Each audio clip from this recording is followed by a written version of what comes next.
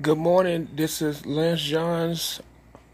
Um, I've been collecting articles and I need to catch up on my articles. So here I go. Um, this topic is about the Madison Square Garden. Yeah, the Madison Square Garden Sphere. Yeah, that's what it's called. Well,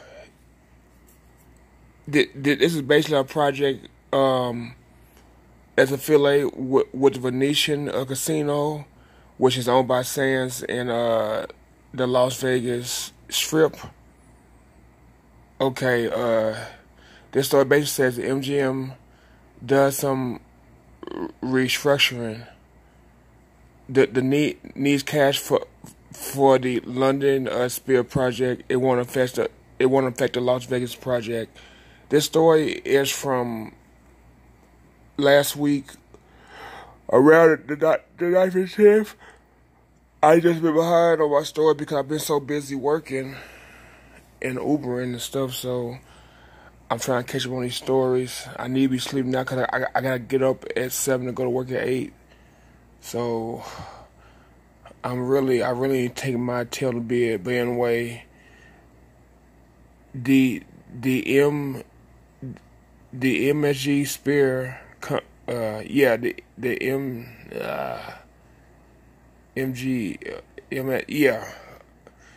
the Madison Square Garden company will spin off its entertainment business from its sports business to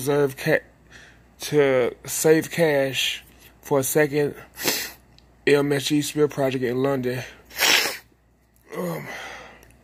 The restructuring move detailed in the company Friday earnings conference call will have no effect on the Las Vegas project at the Venetian. We are now pursuing a full spin-off from our entertainment business that separated the entertainment business from the sports business, basically. MSG Vice President Greg Siebert said during a company's conference call with investors, as a result of this new structure, the entertainment company will not retain any equity interest in the sporting complex. In the sports company.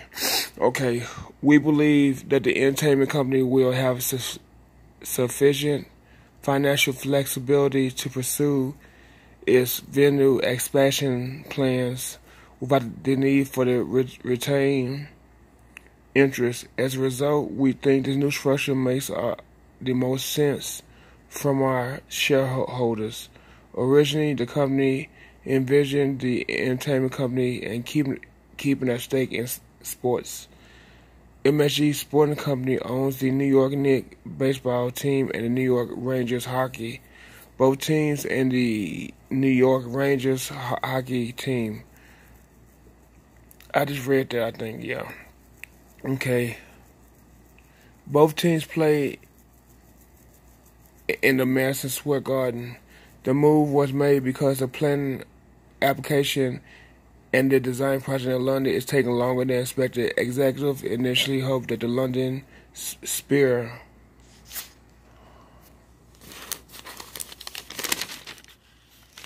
let me turn the page.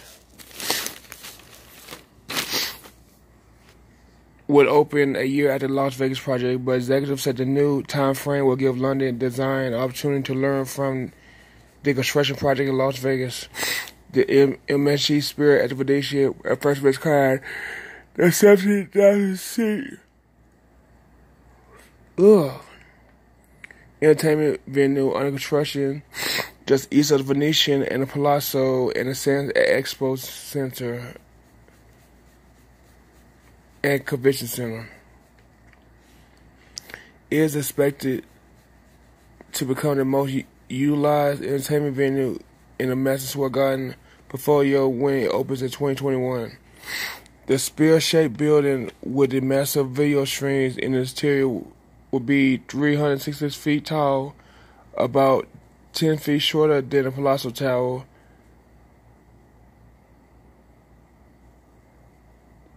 Okay, 100 feet shorter than the Palazzo Tower at the Venetian, and 560 wider than the Broadcast Point. It's been built on 18 acres across from Sands Avenue between Manhattan Street and Koval Lane, and will be connected to Venetian and Palazzo at the Sands Expo Center with a 1,000-foot pedestrian bridge. And there will be a monorail stop added by the MSG Sphere.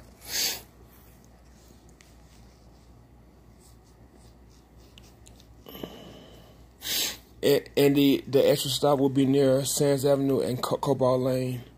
We expect the MSG Sphere to change how we think about the entertainment experience, which is why we anticipate the Las Vegas Sphere becoming the most highly utilized venue in our portfolio.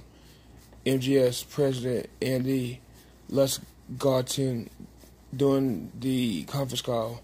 Lustgarten listed 4 reasons why he expects the Las Vegas venue to be a success. First, as a leader in live entertainment, we directly experience the growing demand for immersive shared experience, he said. Unlike any other venue that exists today, the MSG Sphere will be uniquely suited to deliver on its trend. Second, we believe Las Vegas is one of the world's top entertainment destinations with over 40 million visitors yearly. It's the ideal market to introduce the first MSG Sphere, Madison Square Garden Sphere. I never knew MSG Sphere stand for Madison Square Garden, but now I know. Okay, Lustgarten also credited the company partnership with Las Vegas Sands as a extremely beneficial relationship for both companies.